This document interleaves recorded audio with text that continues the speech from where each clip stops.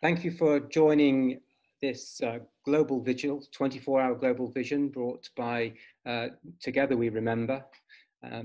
Stories have been told through music for millennia, often to help our children to sleep through lullabies. And today we're going to be hearing two songs that have been written for our children, for young people, to help wake them to the realities of genocide and atrocities, but also to the best in humanity, to help inspire humanity in all of us.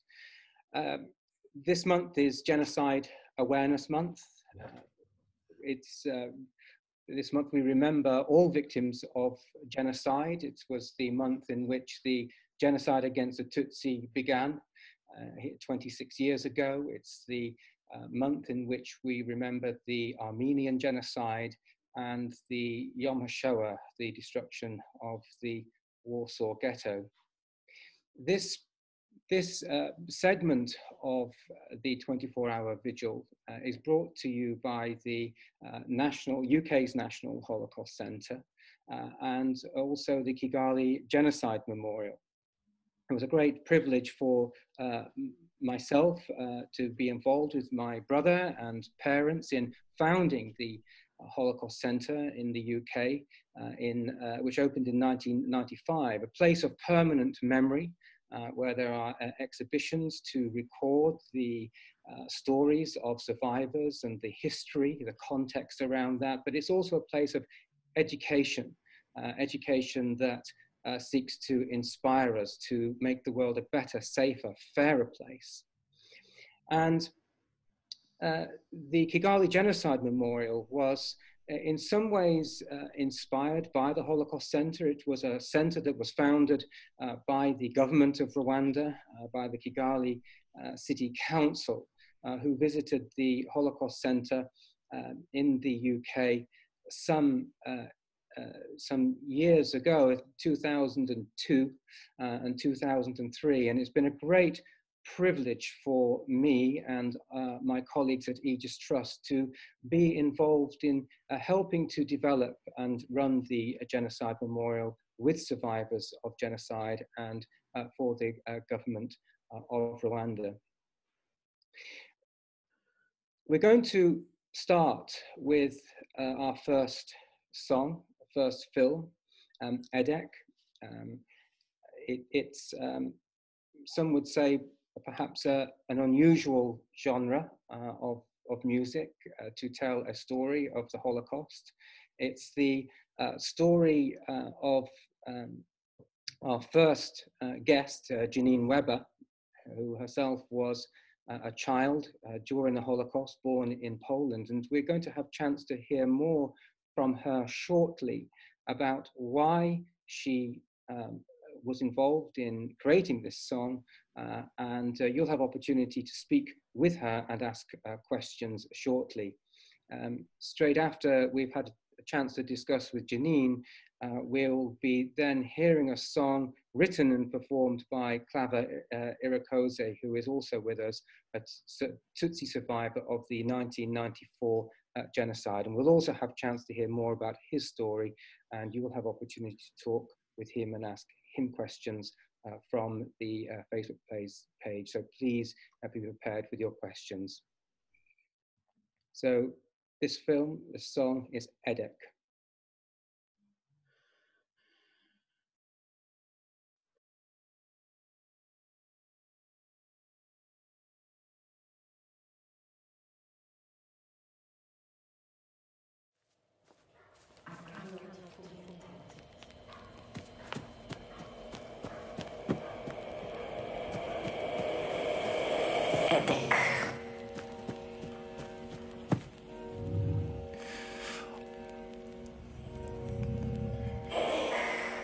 Well, I was born in 1932 in a town called Lvov. Right. We were Jewish. I hope you're listening. The war started when I was 7. I knew there was a war, but I didn't think there was anything wrong. But the Ukrainians didn't like the Jews, so the first thing that happened, they started killing. What?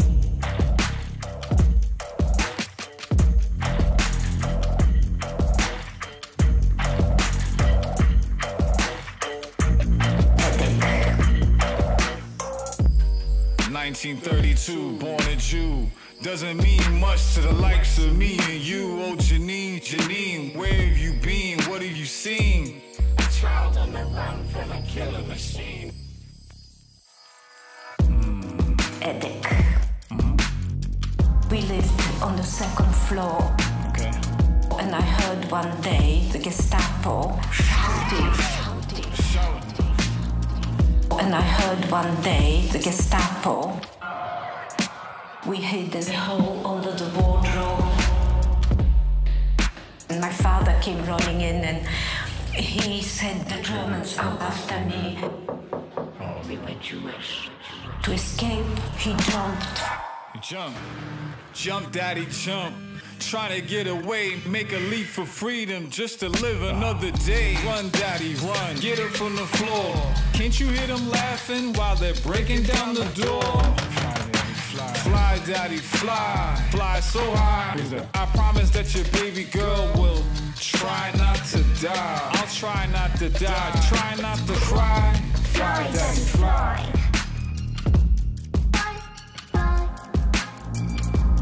Fly, daddy, fly. Fly, daddy, fly. Fly, daddy, fly.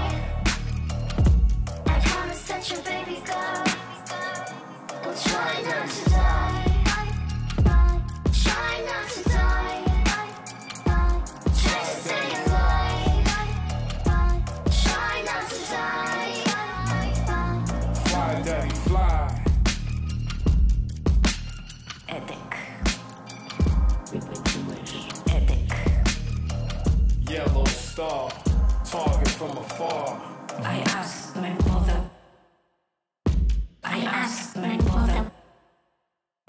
what happened to my father? And my mother told me they had shot my father.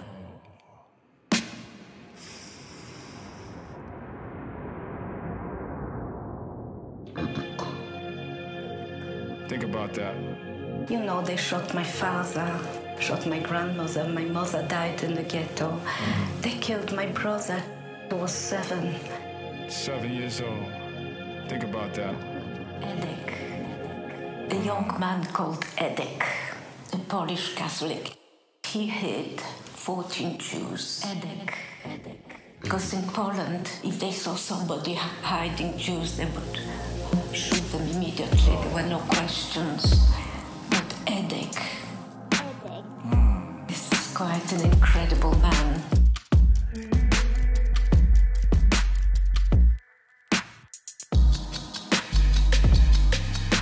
He risked his life. I'm forever grateful to him. He risked his life. Edek. He's a hero. He's a hero. To hide people. I never knew his surname. I only knew his first name. Edek. He risked his life. Edek.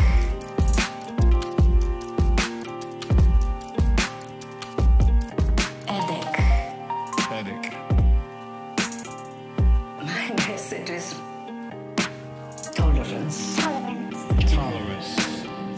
To accept people and not to persecute them, not to hate people who are different, who have a different color of the skin, for instance, or a different religion. My hope is that it will make them a little more understanding of minorities.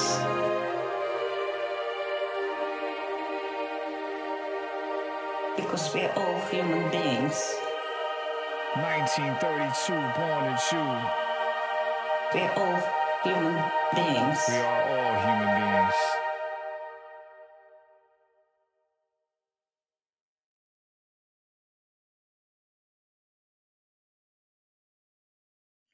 Janine, it's a great privilege for us to have you join us today, and thank you for being here to share a little bit more with us and to answer some of our questions. Janine, can I start by asking you why did you work with a hip hop artist to tell your story? The idea came from the filmmakers, my friend Mark Cave and Malcolm Green. And I thought it was such a good idea because the young people, it would be more accessible. They watched YouTube and they see people, hip hop music. And for me, it was at first a little strange, but now when I see it, I'm very moved. I think it's absolutely wonderful. And it's important to show people of all races, because we are, as I said in the film, we are all human beings. Mm. And to try and understand why Edek is such an extraordinary person for you and for the message that he brings to us, can you explain a little bit more about what was happening to you and your family? We understood some of that story through the song and through the video, but you were 9 years old at the time. Yes, I was 9, and my first experience was when the Nazis, the Gestapo, were rounding up Jewish men. And we were in our flat, my mother, my brother and I. And my father came running in and he said, "The Germans after me." And he jumped from our second floor balcony onto the first floor balcony and hid underneath. My mother had to open the door. The Gestapo came in. And that was my first experience of seeing armed soldiers, and I couldn't understand what was going on. And then we continuously had to hide. We hid in a hole under the wardrobe, and eventually we finished in the ghetto. And I managed to get out after about 10 months or a year. The conditions in the ghetto were atrocious. I managed to get out, and I found eventually various jobs and a family who hid my brother and me. My uncle paid for them to hide us, and they betrayed us. They called in a German soldier or an SS, and I knew he was going to kill us, but for some reason he didn't want to kill me. And they killed my brother. And they threw me out. And eventually, after moving around, I had with me the name and address of Edek, who was the friend of my family, a young 19-year-old Catholic, a night watchman of a convent. I found him, and I told him who I was, and he told me to follow him. And eventually I met 14 Jews. We were hiding in a hole under the stables floor, and I stayed in that hole for nearly a year. And this was 1943. It was 1943. The same year as the destruction of the Warsaw Ghetto. And Lvov Ghetto. Mm-hmm. And of course, you were in the east of Poland, in Lvov. Yes. We've had a question on Facebook from Kelly Scott, who said that she's found Edek a really powerful and impactful way of sharing your testimony, Janine. But she wants to ask you what message you want young people to take away from the actions of Edek. Well, Edek, of course, is a hero to me. And there were a few others who helped the Jews, but were many others who didn't. And my message is not to accept that people, innocent people, are persecuted, not to remain silent, but protest, stand up, do whatever you can in your power to fight against persecution of the innocent. Thank you, Janine. There's a comment from Gary Mulroney on the Facebook. He said this is an amazing story told through song, and in particular through a genre that connects with all people. Janine, we're going to have time to come back and for our participants to ask you more questions, but I wanted to introduce Clava Irakoze, who's with us in Rwanda at the moment. And Clava wrote a song and performed a song and created an animation to go with this song. And before he comments on it, we'll take a look, Clava, and come back to you in just a moment to ask you why, again, you used this medium and why you wrote this song. This is the legacy of history. Again, Clava was 11 years old during the genocide in 1994 when he witnessed these scenes that we're about to see in this short video.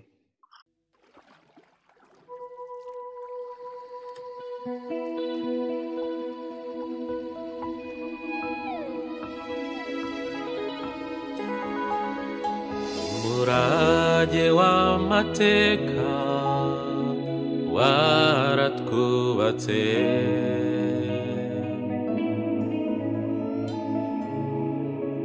umurage w'amateka waratwubatse, twambuwe ubuzima, twamburwa ubutoni, bwa buto butoneshwa buterwa amarira, mugenda tubabona dusigarana agahinda.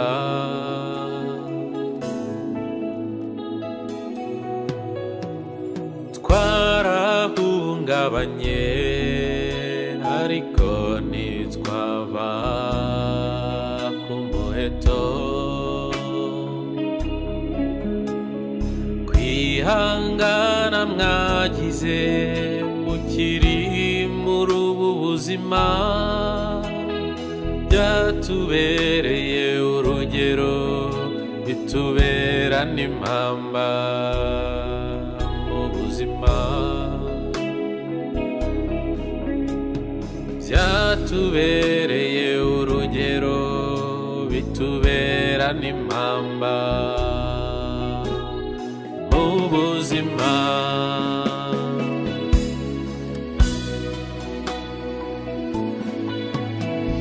Abakuru n'abato twarareranye, turakura tuba abantu, ab'urungano rwanyu basigaye bahozwa n'ubutwari twagize bwo kwanga gupfa duhagaze.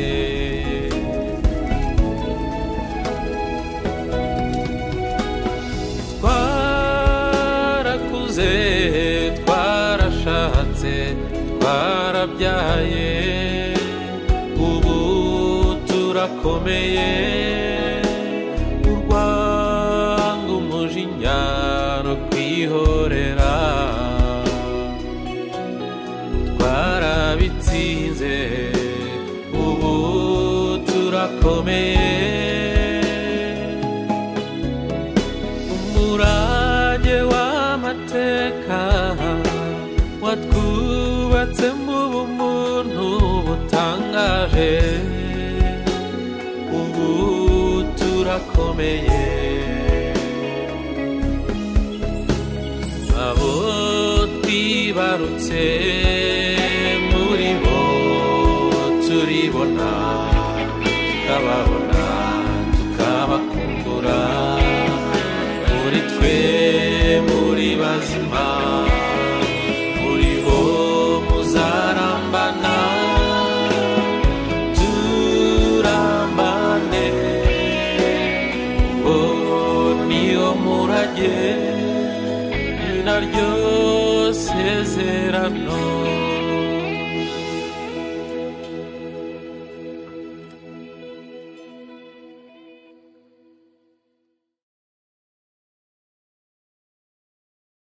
Clara, I know this is a particularly difficult week for you. It's the 26th anniversary in which your father was taken away from the school in which you were hiding.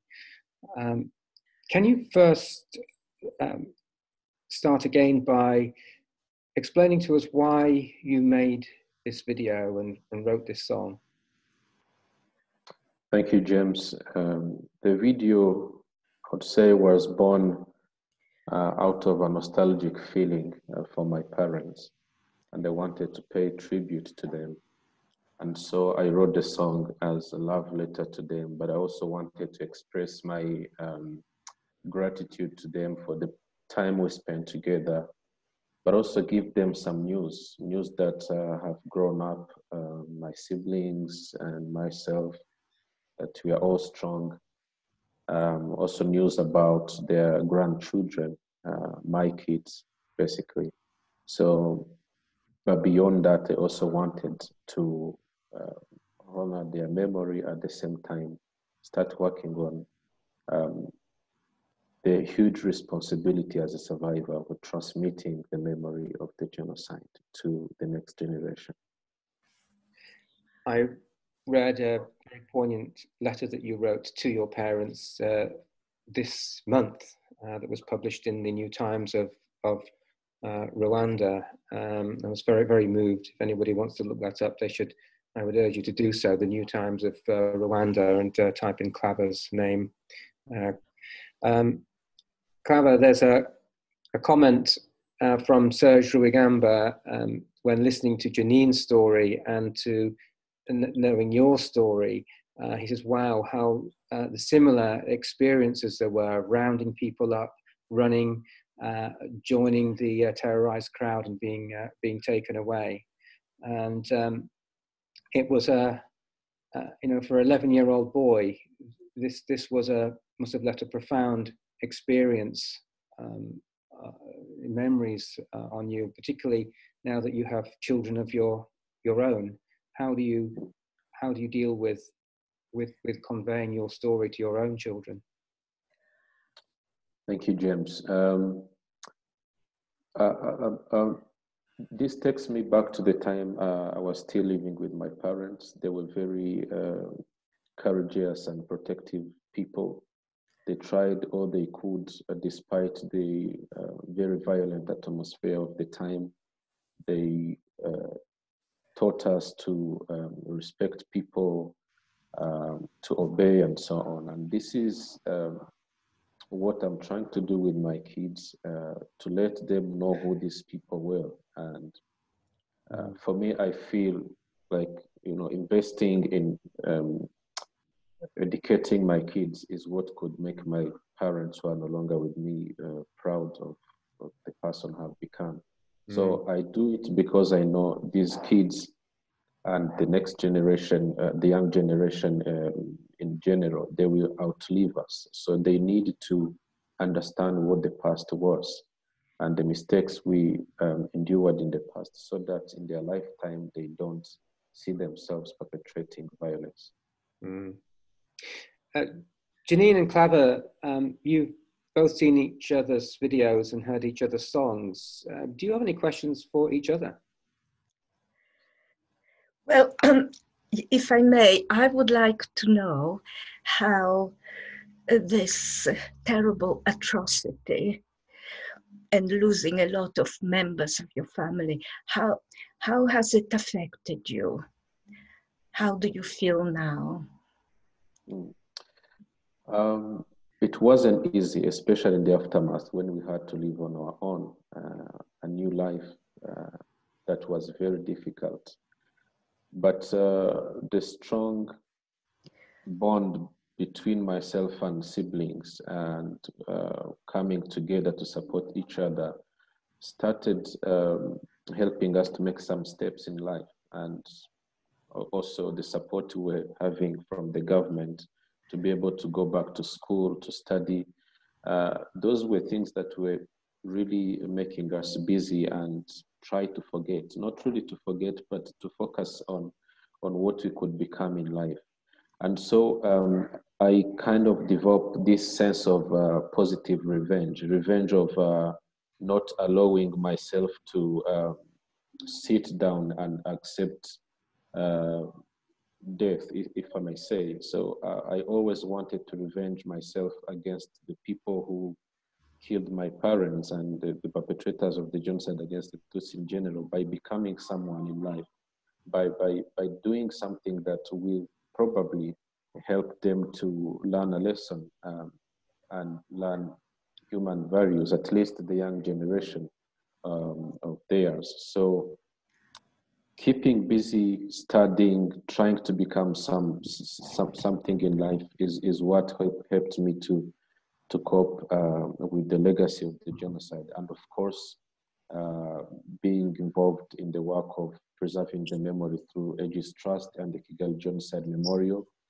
where I worked for 10 years, was another learning and transformative experience that helped me deal with the legacy of my past. Mm-hmm. Thank you, Clava. Maybe you have a question for Janine, Clava. Yes, I do. It's probably two questions in one. One is learning from you as a Holocaust survivor. You've been telling your story for the last more than 50 years, I would say. So my first question is really, what motivates you and what pushes you to tell your story? And subsequent to that, in all these many years you've been telling your story, is there anything you found helpful in terms of advice that you could share with us survivors of the genocide against the Tutsi in Rwanda when it comes to storytelling and memory transmission? Thank you. What motivates me?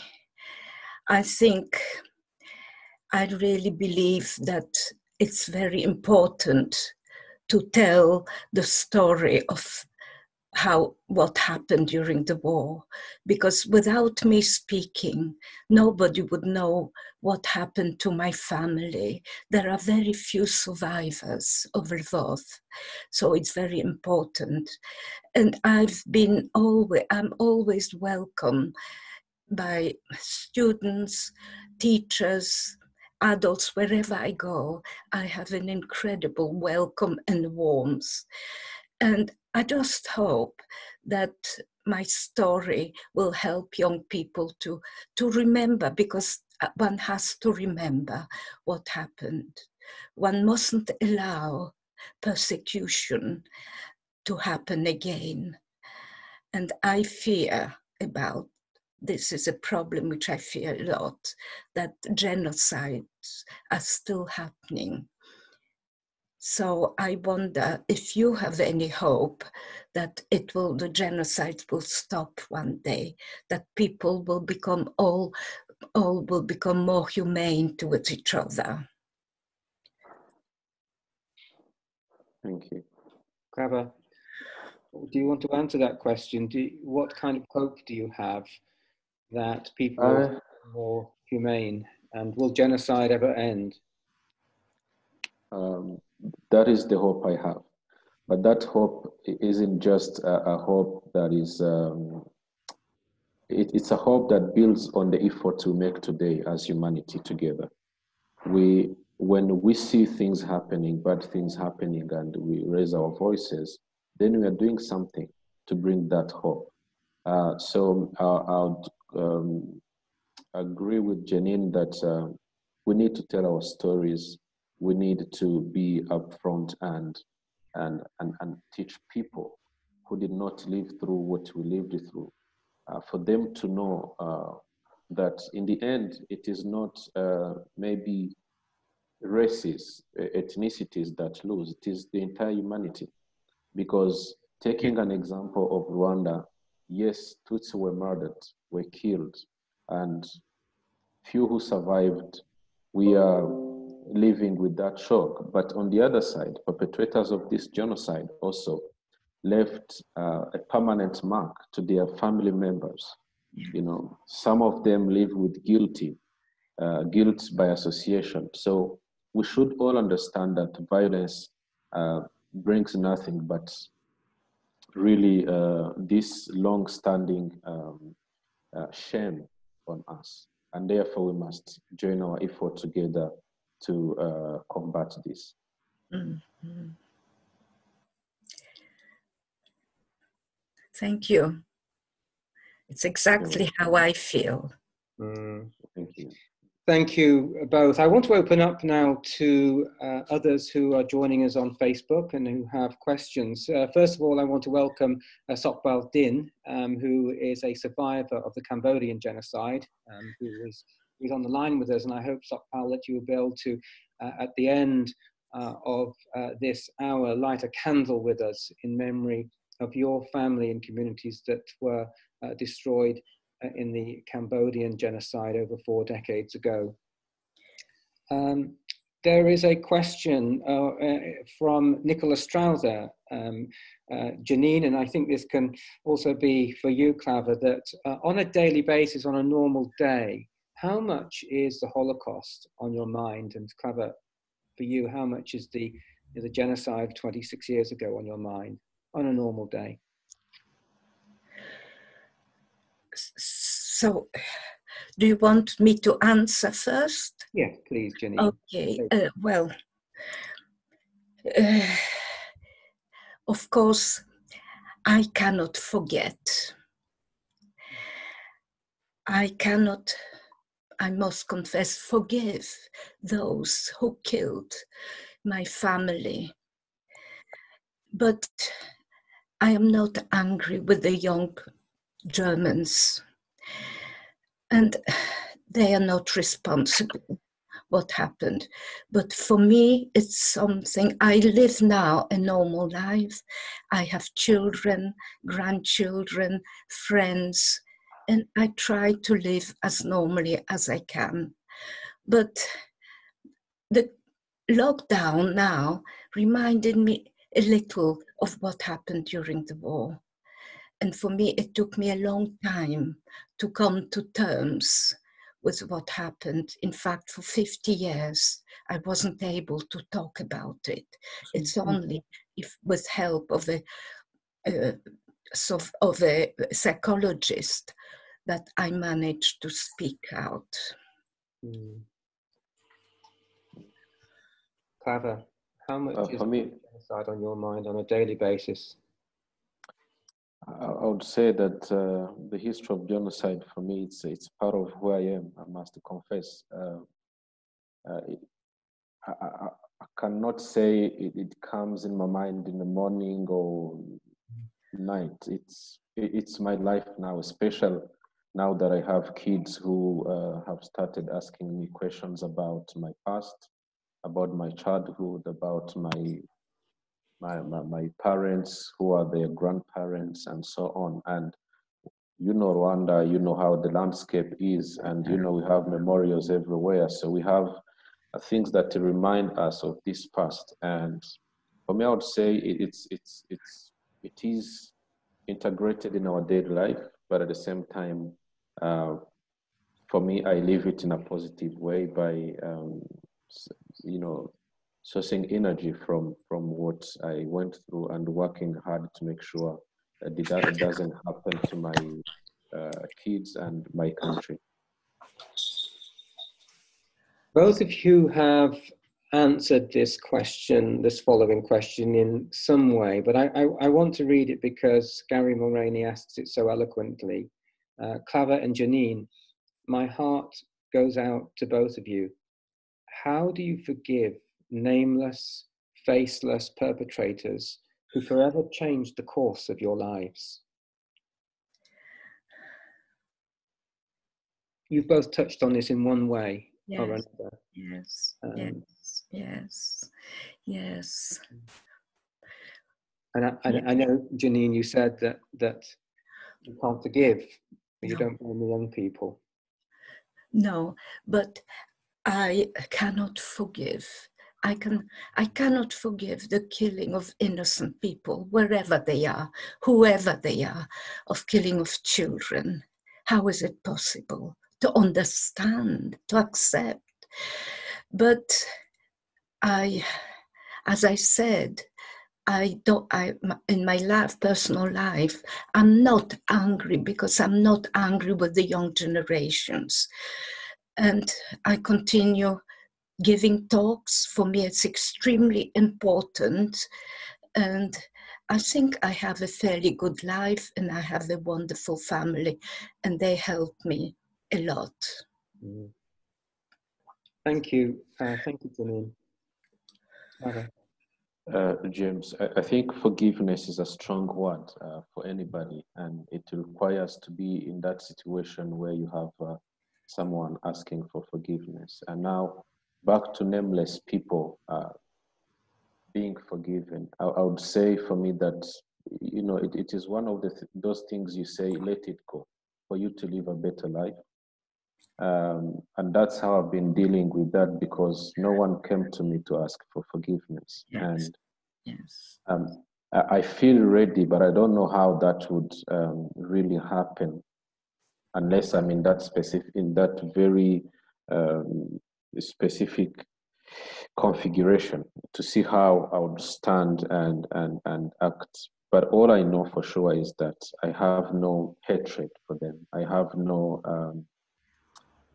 spirit of revenge to them. The only revenge I have is this positivity in life of doing what is good, doing what is there to save humanity. Thank you. We've had a lot of questions about young people in education and storytelling, and I wanted to bring in our colleague from Central African Republic, Alain Lazaret, who works for Aegis Trust. He's actually just unable to connect right now, but I spoke to him earlier and recorded his remarks and asked him, first of all, to set a scene about what is happening in Central African Republic, because they have been taking the storytelling of Aegis Trust, the work that you've been undertaking at Kigali Genocide Memorial, Clava, and incorporating it not only after a conflict and after genocide, but where there is growing violence to intervene. And we wanted to hear from Alain about how storytelling is working in the middle of a crisis. Alain, thank you for joining us from the Central African Republic in what is very challenging circumstances for you at the moment. For those joining us who perhaps know little about what has been happening in CAR, the Central African Republic, over the past 7 or 8 years, can you give a brief summary? Thank you, James. So in 2012, there was kind of a coup led by people coming from the north. And so the coup created kind of like civilian war. People were killing each other, Muslim, Christians. And then after there was the UN coming in, and then the presidential elections, the country with the new president and new government has been stable for a while, but now things are very unstable. We've been discussing today on this call about how both at the National Holocaust Centre in the UK and at Kigali Genocide Memorial, storytelling has been a very important part of transmission of memory, but also education of the current generation. Can you describe from your experience in CAR how storytelling may help to prevent atrocities and contribute to the building of peace? Thank you, James.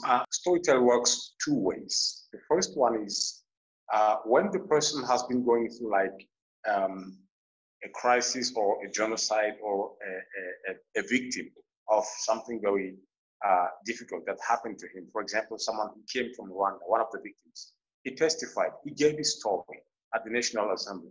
And his story sparked nationwide a sense of like empathy and personal responsibilities. So when you hear the storytelling from someone else who has been in a difficult situation, it impacts your life and leads you to do something.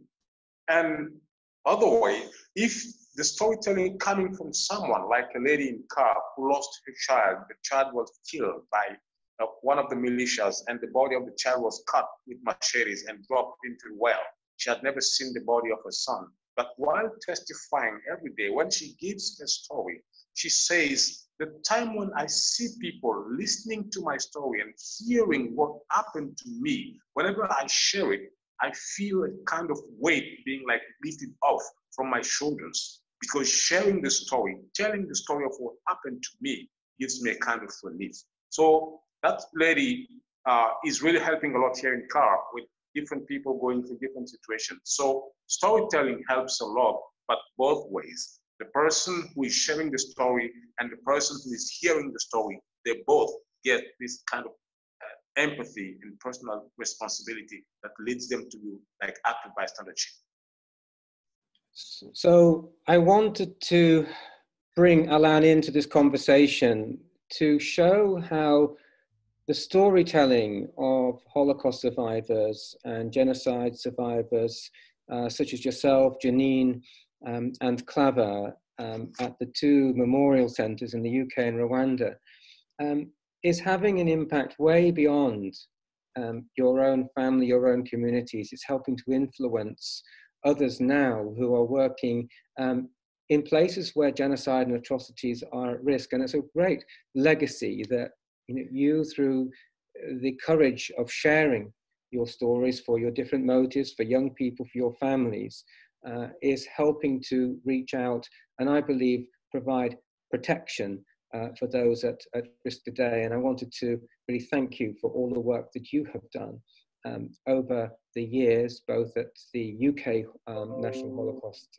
Centre and at the Kigali Genocide Memorial, Janine and Clava.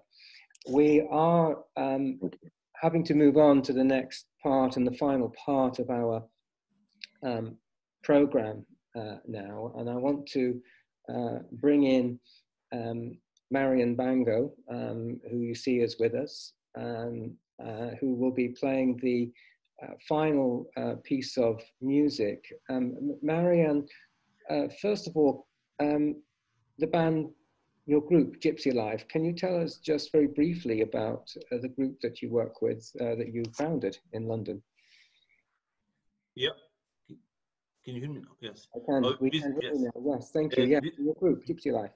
Oh yes, we started about 4 years ago, but those different musicians, and we start as a klezmer band, and yes, I started study as well 3 years ago, and somehow some of the students came to me and they said, "Oh yes, it would be good if we set up some band and play the gypsy music." And we agreed, but we perform very randomly, not very often, and because of the study and other duties. But the last few months, I would say from the October, we were really going for it, and we were like finally set up the musicians, and we were going very serious about it. So that's the body Gypsy Life. In this setup, we play in few months actually. And the Romani people are, forgotten often in the history of the Holocaust, and even across Europe today, the ongoing discrimination, even persecution of the Roma. Many hundreds of thousands, maybe more than 1 million, were murdered under the Nazis. I grew up in Nottinghamshire in the Midlands, and there's a large Irish traveller community there. And the prejudice and the discrimination against that community was widespread and rife. And you grew up in what was then Czechoslovakia, now Eastern Slovakia or Western Slovakia. And could you, what experience did you have in terms of the attitude to Roma when you were growing up in what was then Czechoslovakia? Because as a child I was growing up in that was the communist system, so I didn't feel it that I was Roma, but the the society or the mood in the society started to change when after the collapse, after 89, after the collapse of the regime. And the first time I met it face to face, kind of. I was soldier of the Czechoslovakian army that time because that was the duty, and I served in the Czech Republic. And the first time, it's never happened to me, and they just refused to serve me. I just came there to have a food, and they refused to serve me. And I was waiting about 45 minutes, and eventually the waitress came and she says, "We are not serving the gypsies. You are not welcome here." Did you ever hear from your family stories about the experience of the Romani people under the Nazis? My grandfather, he was in the concentration camp in Dubnica, but he was never talked about what he experienced. Even if his brother, when he came, his brother, they never talked. Only when them sister came to visit, and she was talking sometimes about it, and she was crying, but they used the Romani language, and I didn't understand because the grandfather didn't taught my mom Romani language. What's the reason? I don't know. So none of the my parents, sisters, and brothers, none of them speak the Romani. I started to learn Romani language when I was working in the East Slovakia, and I started by myself. Can you tell us about the song that we're going to hear to play us out, a piece of music? Yes, the song calls Chayori Romani, which means Romani girl, and it was created in the concentration camp, somewhere in Czechoslovakian concentration camp, and it appears straight after the Second World War. But it was played in the Roma community, more or less. And then in early 70s, even non-Romani bands played that, and it was the kind of the part of the repertoire of the non-Romani bands, and even the great singers or the stars of the Czechoslovakia and the music, they sang this song. They non-Roma people know it in Czechoslovakia. They know it more or less as a gypsy tears or gypsy cry. Thank you. And we're going to hear this beautiful piece of music now. And as we hear gypsy tears or gypsy cry, it's a hugely important anthem for the Romani people, particularly as they remember the persecution under the Nazis. But today we will be joined by others, and we hope this can be a lament for all victims of genocide that we're remembering today, with the Jewish victims of the Holocaust, the Armenian victims, Bosnian Muslim victims, Tutsis, and as we're all lighting our candles, as you play us out of this this hour, I do want to draw attention again that we have Sokpal Din, who will be the first to light his candle in memory of the victims of the Cambodian genocide. Thank you, Marianne.